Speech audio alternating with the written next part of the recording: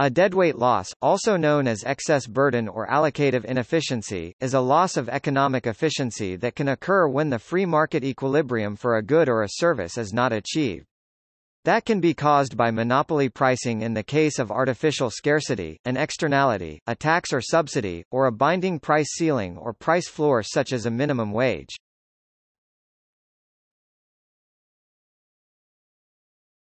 Topic. Examples. Assume a market for nails where the cost of each nail is 10 cents. Demand decreases linearly, there is a high demand for free nails and zero demand for nails at a price per nail of $1.10 or higher. The price of 10 cents per nail represents the point of economic equilibrium in a free and fair market.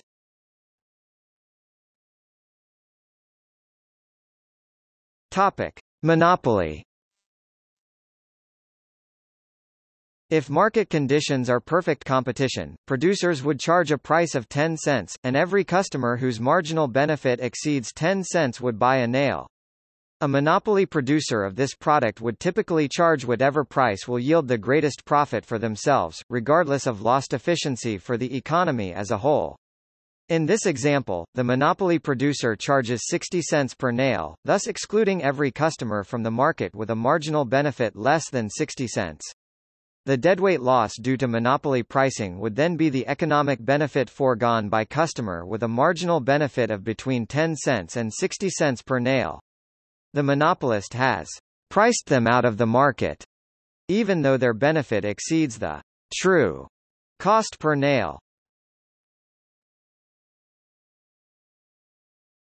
Topic. Subsidy. Conversely, deadweight loss can also arise from consumers buying more of a product than they otherwise would based on their marginal benefit and the cost of production. For example, if in the same nail market the government provided a 3-cent subsidy for every nail produced, the subsidy would reduce the market price of each nail to 7 cents, even though production actually still costs 10 cents per nail. Consumers with a marginal benefit of between 7 cents and 10 cents per nail would then buy nails, even though their benefit is less than the real production cost of 10 cents. The difference between the cost of production and the purchase price then creates the deadweight loss to society. Topic. Tax. A tax has the opposite effect of a subsidy. Whereas a subsidy entices consumers to buy a product that would otherwise be too expensive for them in light of their marginal benefit, price is lowered to artificially increase demand. A tax dissuades consumers from a purchase, price is increased to artificially lower demand. This excess burden of taxation represents the lost utility for the consumer. A common example of this is the so-called sin tax, a tax levied against goods deemed harmful to society and individuals. For example, sin taxes levied against alcohol and tobacco are intended to artificially lower demand for these goods. Some would-be users are priced out of the market, i.e. total smoking and drinking are reduced.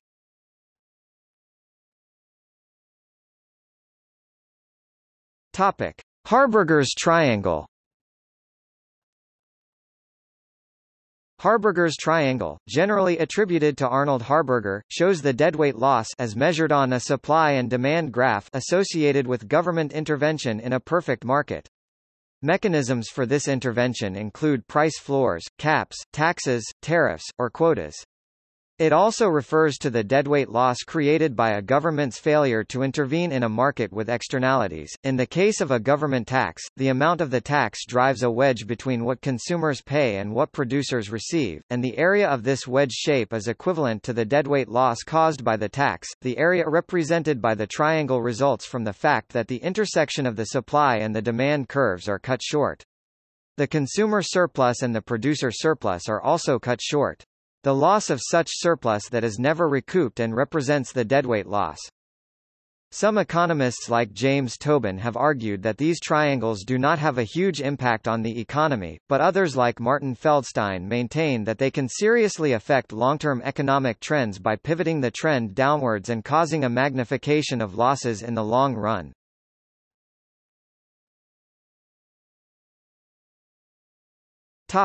Hicks versus Marshall.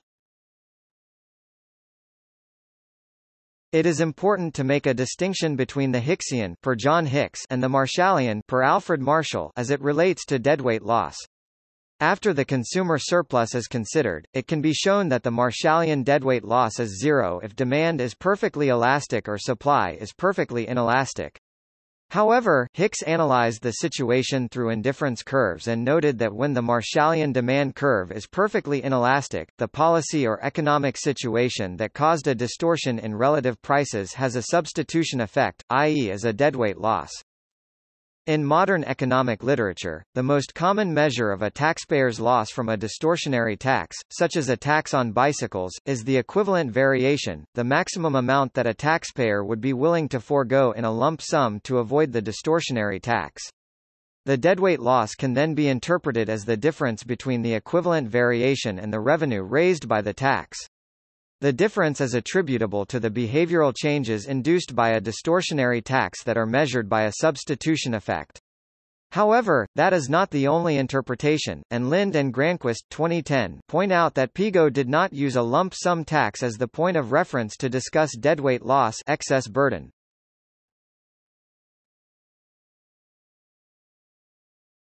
Topic: Deadweight loss of taxation. When a tax is levied on buyers, the demand curve shifts downward in accordance with the size of the tax. Similarly, when tax is levied on sellers, the supply curve shifts upward by the size of tax. When the tax is imposed, the price paid by buyers increases, and the price received by seller decreases. Therefore, buyers and sellers share the burden of the tax, regardless of how it is imposed. Since a tax places a wedge between the price buyers pay and the price sellers get, the quantity sold is reduced below the level that it would be without tax. To put it another way, a tax on good causes the size of market for that good to decrease. For example, suppose that Will is a cleaner who is working in the cleaning service company and Amy hired Will to clean her room every week for $100. The opportunity cost of Will's time is $80, while the value of a clean house to Amy is $120. Hence, each of them get same amount of benefit from their deal. Amy and Will each receive a benefit of $20, making the total surplus from trade $40. However, if the government were to decide to impose $50 a tax upon the providers of cleaning services, their trade would no longer benefit them. Amy would not willing to pay any price above $120, and Will would no longer receive a payment that exceeds his opportunity cost. As a result, not only do Amy and Will both give up the deal, but Amy has to live in a dirtier house, and Will does not receive his desired income. They have thus lost amount of the surplus that they would have received from their deal, and at the same time, this made each of them worse off to the tune of $40 in value.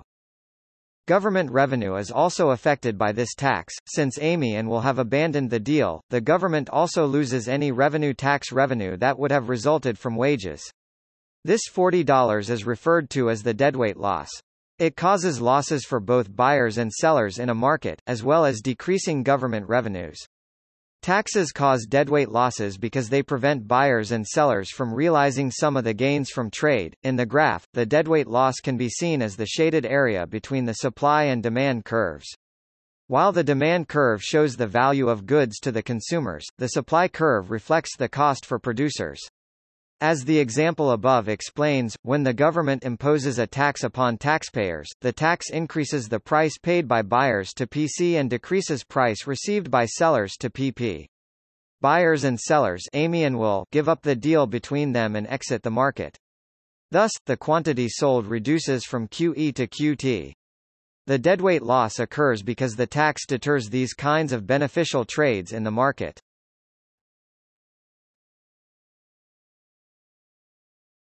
Topic: Determinants of deadweight loss.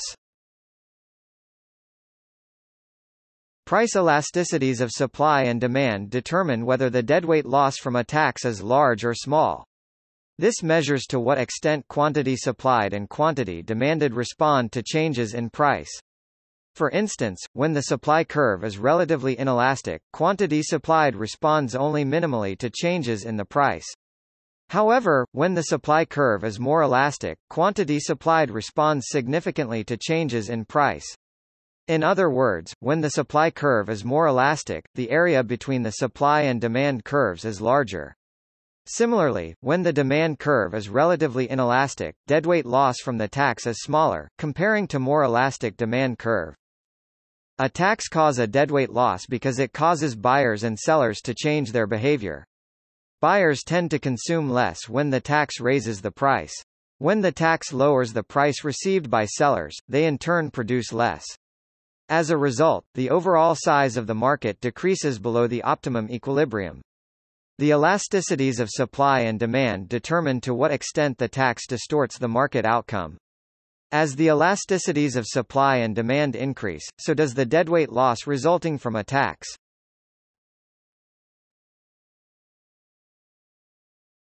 Topic: How deadweight loss changes as taxes vary. Taxes may be changed by the government or policymakers at different levels. For instance, when a low tax is levied, the deadweight loss is also small compared to a medium or high tax. An important consideration is that the deadweight loss resulting from a tax increases more quickly than the tax itself. The area of the triangle representing the deadweight loss is calculated using the area square of its dimension. Where a tax increases linearly, the deadweight loss increases as the square of the tax increase. This means that when the size of a tax doubles, the base and height of the triangle double. Thus, doubling the tax increases the deadweight loss by a factor of 4. The varying deadweight loss from a tax also affect the government's total tax revenue. Tax revenue is represented by the area of the rectangle between the supply and demand curves. When a low tax is levied, tax revenue is relatively small. As the size of the tax increases, tax revenue expands. However, when a much higher tax is levied, tax revenue eventually decreases. The higher tax reduces the total size of the market, although taxes are taking a larger slice of the pie.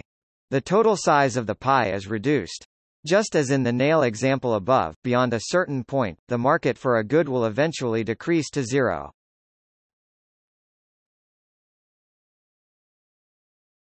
Topic: Deadweight loss of a monopoly. A deadweight loss occurs with monopolies in the same way that a tax causes deadweight loss.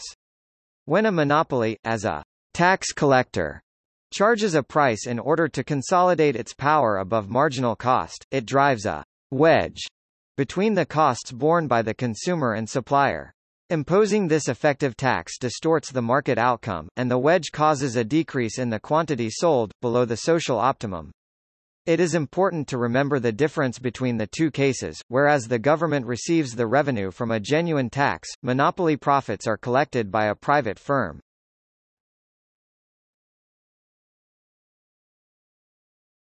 Topic: See also: